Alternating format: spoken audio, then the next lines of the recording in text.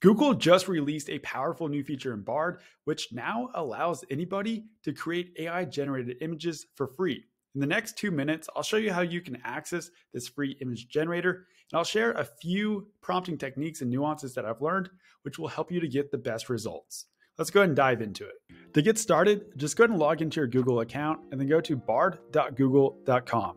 And to create an image, just type into the text box at the bottom of the screen, create an image of, and then type in the subject or the topic of whatever image you'd like to create. So I'm gonna type in of a cat. All right, and here we have some images of cats. And if you'd like to download any of the images, you can just click on the download icon in the upper right-hand corner of the image. But here we go, and the quality really isn't that bad.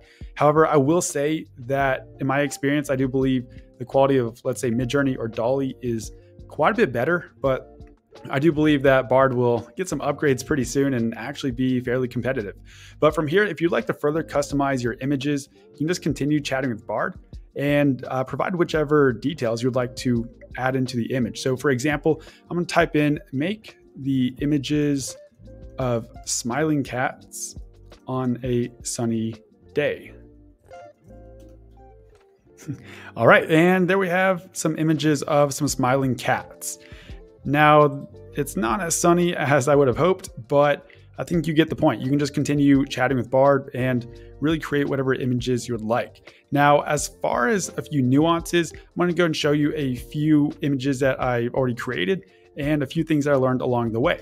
So for example, something that I learned is that you can't request to create images of people in Bard. It will give you errors if you try to do that.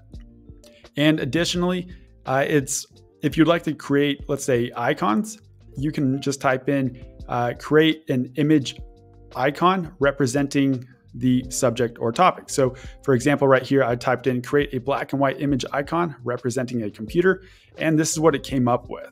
So that's really all you need to know for now about Bard. Again, it's really easy to use, and it's a fantastic way to go and start generating images for free.